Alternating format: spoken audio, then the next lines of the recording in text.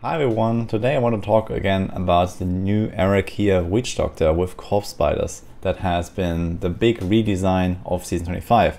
So I already showed this and gave some quite devastating feedback on the first version of the set when it came on the PTR, and since then a lot of stuff has actually changed and definitely for the better. So what Blizzard has done is they gave it some new Infest mechanic. And the way that works is that you have your big spider queen on a leash, and then you can command her to go wherever you throw your corpse spiders, and anything that touches that leash will be infested, and it will stay infested for basically the entire time. So as long as they're like on the webs that are like basically everywhere, they will keep that buff, and every enemy that is infested will take damage whenever any other enemy is getting hit by a corpse spider. So essentially every single attack of every single corpse spider will be spread to all other targets that are in this infested chain, and you can produce massive AoE damage when you have a large pull. The range of that is pretty large, and you can essentially stack up an entire map in one place, infest it all and hit everything at once. So like this you have insane damage potential. So overall, this is a truly unique and interesting mechanic that I think we're gonna see some very interesting strategies evolve with. Personally, I believe that Arachyr Witch Doctor looked a bit too bad compared to what it will actually do on the live servers once people have really figured out how to use this mechanic properly. But it is definitely not really in a bad spot anymore. You can farm with it, you can make small pulls as well and melt them down. You have this Brood of Arachyr belt, which is the new belt that gives the corpse spiders the ability to ramp up their damage over time. Unfortunately, those stacks only last 5 seconds and they have individual timers, so there's kind of a maximum amount of stacks you can get, which usually means something like an up to 100 to 150% damage increase on a single target, and then less and less the more targets there are as your corpse spiders spread out to more of them. So on the one side, this build has insane AoE potential with this infest mechanic, and on the other side it also has insane single target potential, and the in-between is not really great. I was melting GR150 with Guardians with the Season 25 theme in something like 30 seconds or so. So the single target is definitely really good. It is like one of the best RGKs in the game now actually, and if it wasn't for Inner Monk being so ridiculously OP, then we could potentially see some Witch Doctors in groups more often. I think we're gonna see quite a lot of Witch Doctors around next season anyway, because of the buffs to the Lakumba and the Shukrani, giving a lot of the old builds some more power, some more toughness, improving quality of life. And Witch Doctor in general is not really in a bad spot, with Zunimasa being very powerful, Mundunugu, and now also Arachyr. And you have kind of the option to have a really strong AoE DPS setup, or a really strong single target setup, or something in between even with Zunimasa. So these builds are definitely on the point of being usable for rather easy GR150 clears in groups.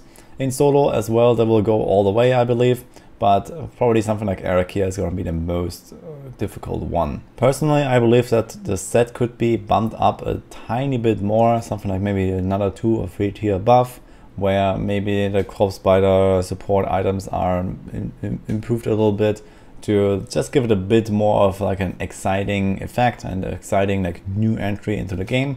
But overall, Arachyr is already looking quite solid, I believe.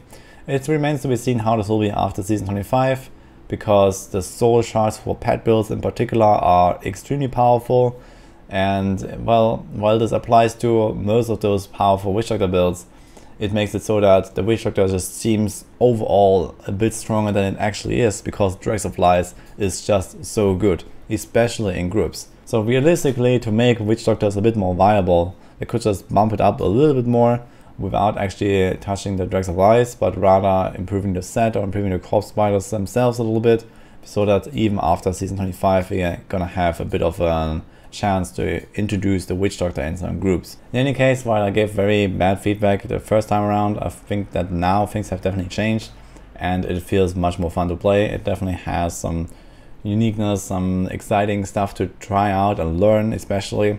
So there seems to be some set that will just take some time to be fully figured out, I believe. But for now, this is essentially how it works, and it does work rather well. I would just like to see a bit more power, so that more people would actually be looking forward to trying it out and not all just go to play Monk. I think it's also good that I have addressed one of the main issues that I had with the set, which was just that it was too boring to play because there was nothing to do. So you only stood there trying to throw spiders as much as possible on the target and hope that they actually hit the right target, which you cannot really control. So this is a little bit like mirror images, but not like they run away and don't attack anything. They just don't necessarily attack exactly the right target, which is also the reason why your damage in AoE is quite a bit lower, but on the other hand you have this infest mechanic, so you can spread the damage to everything. So in the end you will actually run into the situation where you'll be pretty much able to predict how long you will need to defeat a certain target at a certain greater rift tier with your character, and you will know pretty much exactly how long you have to fight a certain pack size or a certain enemy, because it just kind of like normalizes the DPS, especially in AoE, with this infest mechanic. So there is an extra mechanic involved where the infested target that gets hit by a spider actually takes the damage twice. So it takes the attack damage and it takes the infest damage. And this makes it so that the single target is so much more powerful than the AoE. But since you can hit all targets at once, it just becomes a massive AoE powerhouse. And essentially only want to avoid those kind of small, medium-sized pulls. So either want to have single target or you want to have like 100 enemies at a time. And you can just kind of like drag everything along with you through a good rift, have like 4 or 5 elite packs, you know, slowly walking behind you and slowly let them die from all the attacks and the spiders that actually hit other targets. So that's very interesting. They also did address the pet multipliers not working. So now Mask of Sharon is there, Enforcer works. You have theoretically Tasker and Theo, but you don't really want to use that.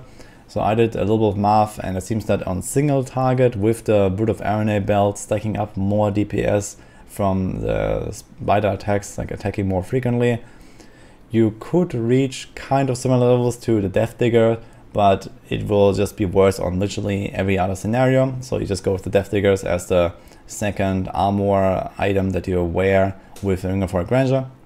And this is basically the setup. I have been experimenting a little bit with the Green Reaper, which spawns these 2 extra clones of you that also throw spiders, and that kind of works, but it is nowhere close enough to beat Death Diggers either. So this is basically a very straightforward setup where you can't really change that much. There are actually some quite interesting like end game strategies that we have tried to make work on the PTR, but this was kind of hard to do. So essentially the idea was to make use of this insane single target DPS while also having like a large pool infested somewhere nearby, so that you had like one isolated big enemy and you have all your damage multipliers on that enemy, and all of the damage is like one-to-one transferred to all the other enemies. So essentially you could also stack up Stricken, you have elite damage, you have, you know, whatever you put on it, like Haunt for example, Perinados. So you could have all that and have all the spiders hit like exactly this one target, let's say some elite Golgor or something, and then you could essentially melt the entire pull. But this is very hard to pull off, even in a group with supports, pulling stuff around, because enemies will simply follow you and you can't really decide what your corpse spiders will attack. Especially if the target is too small, your corpse spiders will kind of like try to surround it, and then once they can't attack it anymore, they will go to another target most of the time. The same problem also appears on some Rift Guardians that are too small with the hitbox, so they actually don't get the damage that they should from having all the spiders hitting them, even if they're a single target, because the spiders can't actually reach them when there's too many of them. So this is not necessarily the biggest deal, but it's something to be aware about, I guess, so that some bosses might die a little bit faster than others because of this, and also some targets simply cannot be attacked by too many spiders at once. So in any case, I'm kind of excited to see the new Arachyr in action in Season 25. I believe it's going to be one of the more interesting leaderboards to keep an eye on because of all these new mechanics that people will have to spend some time figuring out. And I believe that in the end, it's actually going to perform quite well. In any case, I hope you enjoyed my review here, and see you guys next time.